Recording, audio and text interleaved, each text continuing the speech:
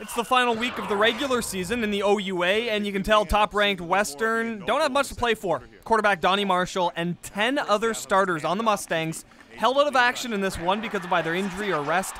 Western's already locked up first in the conference and clinched a bye in the first round, but the starters on Queens are still playing.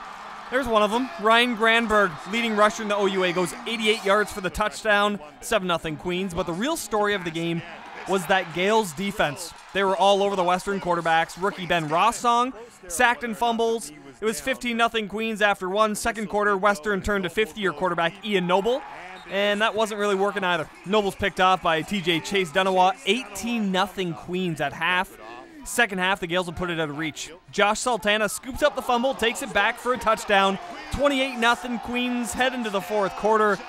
And they wouldn't look back from there. You saw it live on the score. The Gales take down the number one team in the country, 37-0. Mustangs shut out for the first time since 1973.